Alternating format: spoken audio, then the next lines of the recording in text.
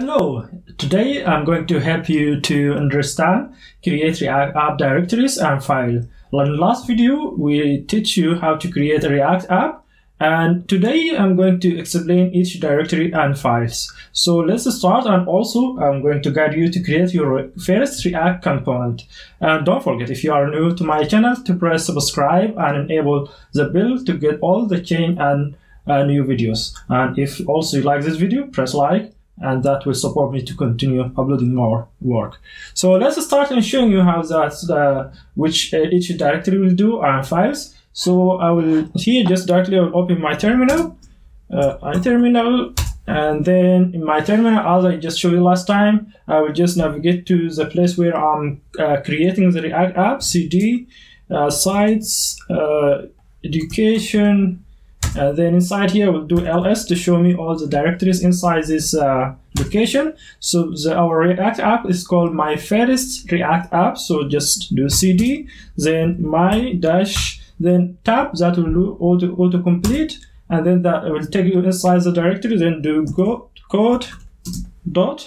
So this will open VS Code for this code for this React app. So as you see here, this is our React app. As last time we created. If you didn't see the last video, I will advise you to go back and see the previous video, and I will leave the video link down of this video. So as you see, let's start by the general here. If we start by the first at the bottom, this yarn.log. So when you're creating a React app, they will install some packages, and to install these packages, they are using yarn tools. So to know more about Yarn, so this is a page where you can know more. So Yarn, it will help you to install Node modules, and same as using npm. So npm is coming automatically with Node.js. When you're installing Node.js, you can use npm install to install Node modules. What do I mean by Node modules? If you see this disabled or with a different color directory, these are Node modules. These modules will be installed with the React app that it will control your React app. So basically some packages that require to be installed. And a second file here, readme.md. This is just a file that where you can add a documentation about your project. For example, your project name and how to use it. And also it will look different when you visit GitHub, or for example, if you press this icon. And if you see here on the right side, how does it look like to normal user? So when visiting your application in GitHub, or where you are uploading this content, basically it will look like this one. So it will be some description about your project, or also if you would like to add some more images for your demo or something, you can add it to this README. This is what is README doing basically. And if we go to package.json, this is where the most important place that will add our packages or our dependencies. So basically this automatically will be created with the React app, but whenever we need to install new Node package, then you will do npm install, and automatically that package, it will be added to this list, for example, dependencies here. And then this package will also start defining your project name and your project version, and also if it's private or not. And also this is a script that will allow you to run your application. For example, this is start, so we'll point to this location, and then we'll run your application and build. This will build your production project. On production environment, we'll use only the essential code that we need. So it is opposite to the test or development environment, where we have a lot of content that will help us to develop and test, but we don't need that on production environment. So that's why we have two different scripts here, one for development and for testing, and one for production environment. And also, as you see, we have one to run the test, just run your test, which you will do npm run test or yarn run test, and the same for build and start. And eject, this for more medium and advanced level. So basically this will allow you to enable some hidden features, so that like webpack features. So it will allow you to add more customized to your webpack and adding more power tools to your project. So for you as a beginner, you don't need to worry about this. So basically you just care about start script and build script and test script. So just run the test for your project and build to create your production build code, and start for development and testing. And ESLint config is just to add ESLint to your project and set a standard rule for your project, how to use it. This is to be much standard with the general code. And also browser list. This is a browser list that will be compatible with, for example, for production and for development. And if we move to the next one, .ignore. So .ignore, this is a file that you will add any file that you need to ignore, not to be tracked or not to be tracked by Git and GitHub. So basically it's a Git tool. So that's another tooling that will be used to track your process and your work. For example, if you would like to push this code to your GitHub account, and then there is one of these file or directories, and you don't need to push that to your GitHub, then basically we'll add that file to this directory, .ignore. For example, if you see here is /node_modules. So usually we'll not push node modules to your GitHub account. So to avoid that, not to do that accidentally, basically we'll do that we'll create this file and then adding /node_modules. Basically, this will be automatically created when you do npm create React app. You don't need to create this file. So if we move to next directory, which is a source element, this is an important place. So this you'll start by creating first component, which we call node app.js. And this is a component, just how does it look like, a very dummy React component or functional component. And also with app.css, it's just a CSS file. And how to import it, you import it in this way, how to import your CSS file. And the next one in here is just your component test, app.test.js. This is very basic test to your component.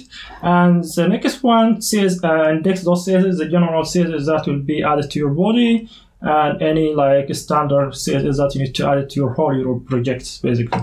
And index.js is the most important one. So this is where you will link your JavaScript code with the HTML. Here where we're using something closer to dumb JavaScript or vanilla JavaScript, but it's still mixed with the JavaScript with the React. So here we just importing React itself and React DOM. This is where we can interact with the DOM or with the HTML. And basically we'll just do React.render, React DOM.render, which is a function that's or a message coming with this React DOM. And then inside just we'll add our first we'll wrap our component that we need to render. React, it is a single page application. Single page application means it has only one page, and then through this page adding React router to switch between different screens or different components. But it is one page, so that it allows you to make it more high performance, more quality. And so as you see here, just we're wrapping that to single component, and then we accessing our root element, which that is just ID. ID that added to HTML file. So we will use just JavaScript, vanilla JavaScript DOM.get elements by ID. Then we'll grab that ID. I will show that to you just a few seconds how it look like on HTML file.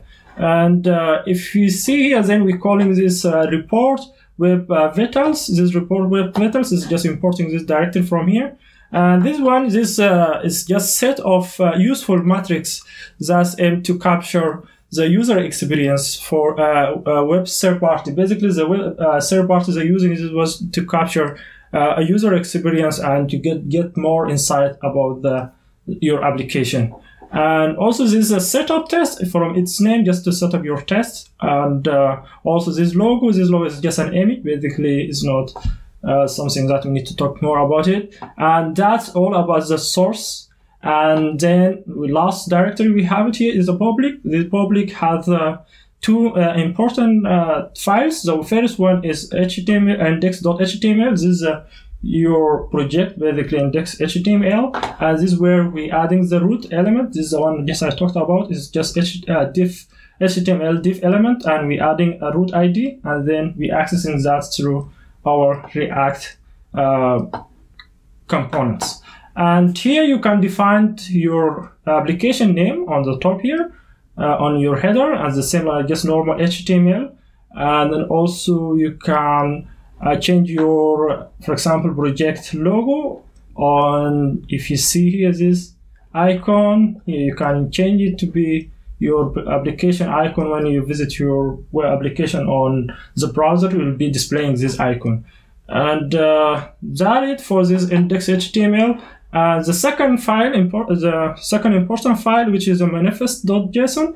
This manifest, so basically when you create React app, it will allow you to install this React app in your mobile screen. Basically, if you are using mobile, it will give you additional feature to install this in your mobile screen or your mobile home screen. So this manifest, it will allow you to add a name for your React app, and also adding a picture or icon. So when installing this application in your mobile screen, it will be with an icon, so you can customize your icon, and also to allow you to add a color, or also maybe adding a different background. So this background, when you press the icon until the time loading the content, will show this background. So basically that all the important things. And what we have the rest here, the rest inside this public is just images. So we're importing some images to use them inside this manifest and inside the HTML. Index.html. So let's just move to the next step, the last one, to create our first React component. So to create our first React component, let's just come inside the source and then just add new index, new file. For example, just call it home. And usually the component, the standard or the convenient way that to write your component name, it will be start with the uppercase letter. With home.jsx, this JavaScript XML, the latest feature with the React 17. And inside here, we can just create our first React component. This is just a shortcut or the quickest way to write a component. We don't need to import React in React 17 or last version. Basically, how to know that if you are using React 17 or older. So basically, you can come to bucket.json and then scroll here and looking for dependencies and look for this React. As you see, this is 17.0.1. So we are using React 17 is supporting this type of extension. So we don't need to import React. And here inside, we'll say just home component, we'll give it h1. Home component. And we're saving it, creating A6 syntax JavaScript function, and then inside return whatever you need to return, and then export your function. And after creating our function, before using this component, let's run our application locally.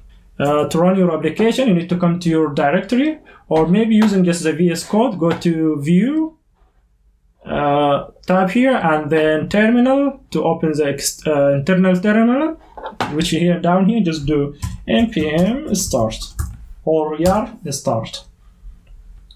So that will take some second to open our application.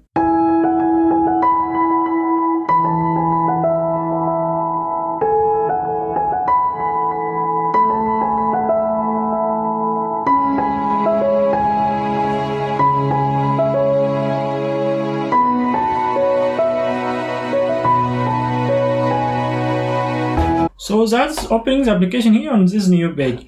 As you see, this is the standard, or this is the default main page that will be created on React app. So we are going to change this one with our new component that we just created. So we can go to app.js and let's import our new component.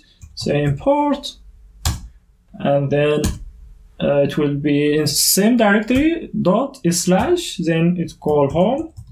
We don't need to say .js because automatically it will be detected .jsx, and then here will be the component name home. And then how we can use this component after we import it, just come inside our project, and before the header, let's just open less than and / create that's how we're using our component. That's how we're calling our component. And now we can go to our application, automatically will be refreshed. If you see here on the top, this is our home component. This is our new first component that ever we built. And I hope that was easy and useful. And that basically all the directories and files of Create React App and how to create your first React App component. So again, if you are new, don't forget to press subscribe button and enable the bell to get all the change and videos. And if you like this video, don't forget to press like, and that will support me continue adding more content. Thank you. Bye bye.